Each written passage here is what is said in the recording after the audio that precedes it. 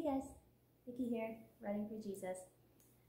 Alright, so this video may seem a little pointless, but I really felt like filming and I have kept thinking about it and I'm like, I just really want to film it. So I hope you enjoy. I have had a few TBRs on my channel and I have not completed most of them, and some of them have been pretty big. I mean, it's more of like a pile of possibilities.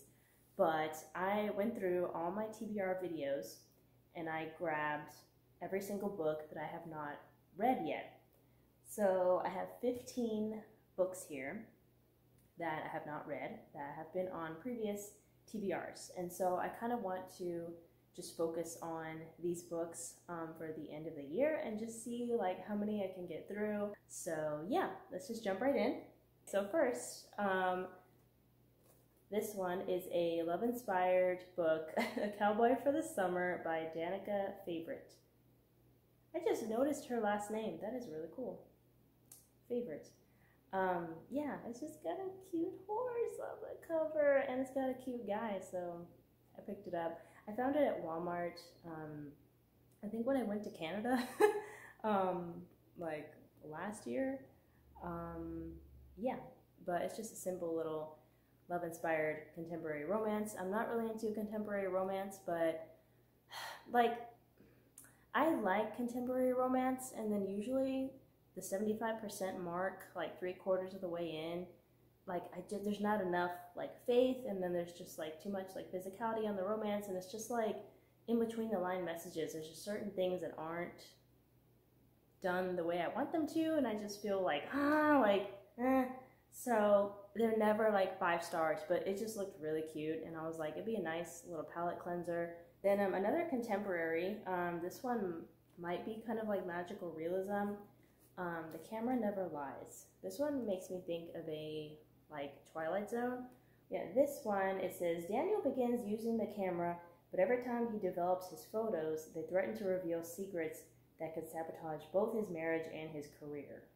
I'm usually not big on secrets, so I don't know, we'll try it. Maybe.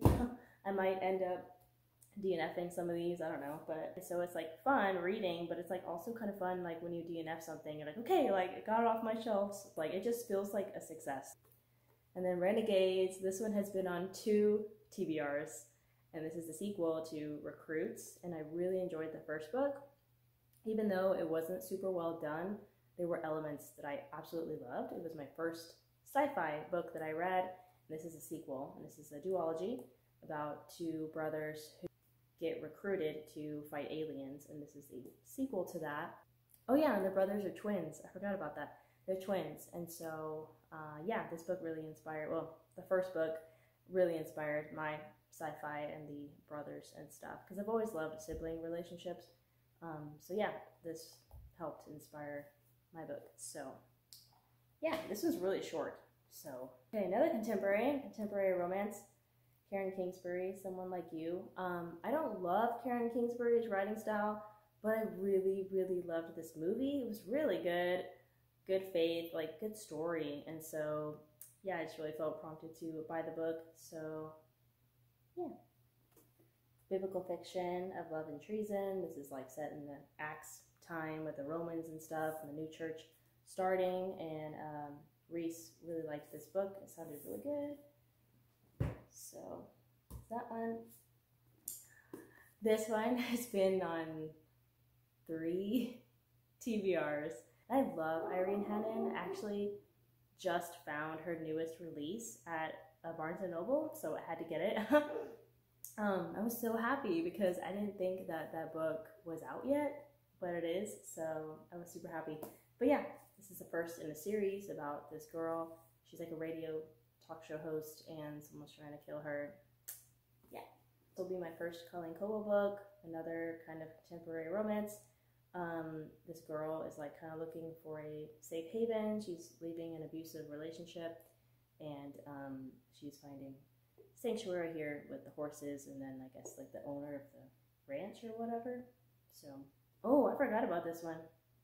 The Blackout Book Club. This was super long time ago. This was on a TBR, and it's World War II, of course. You got the plane in the background.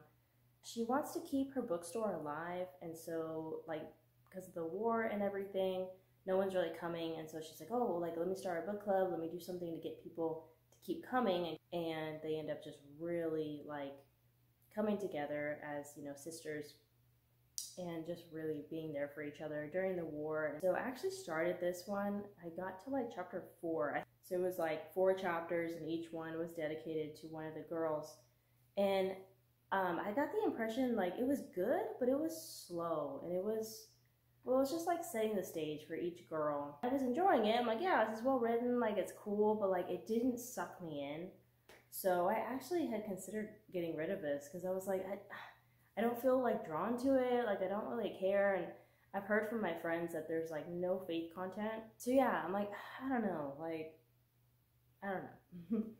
Oh, and this one I'm like really excited about, the K.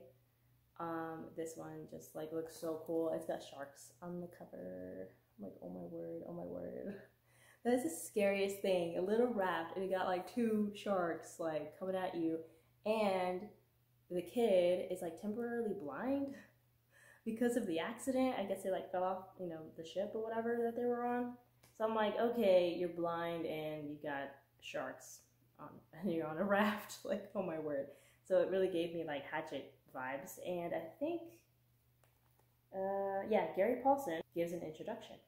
So I'm like, that's cool. So it's really short, so super short. So I definitely need to get to this one, and yeah, I'm really excited. I have high hopes for this one. Oh, and then there's my boy, hey, Gary Paulson, Brian's Return. This is the 4th book in the series, and the other books in the series have gotten 5 stars, every single one of them. So I have high hopes for this one too. It's just Brian returning to the wilderness because he just does not feel like he belongs. Oh, If I Run by Terry Blackstock.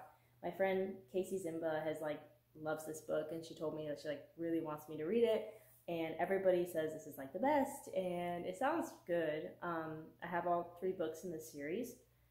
It's about this girl on the run because her DNA is all over the crime scene of the murder of her best friend.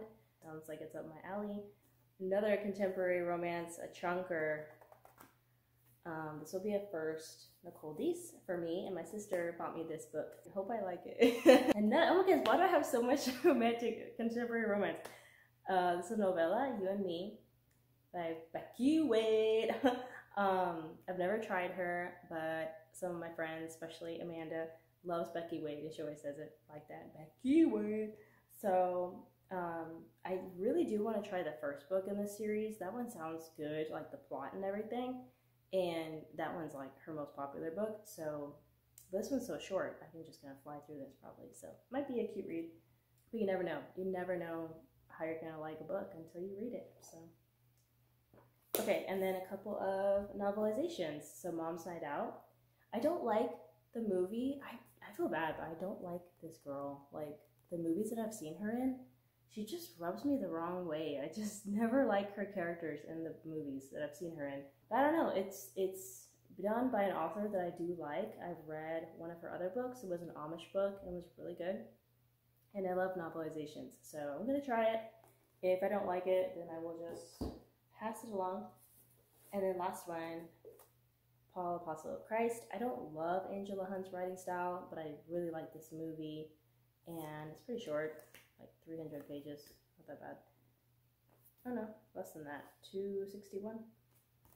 I think the faith content is going to be really great. It's all about Paul and then Luke, and him visiting him in prison, and when the Christians were being persecuted, but it's just like really good movie. So I am looking forward to reading this one.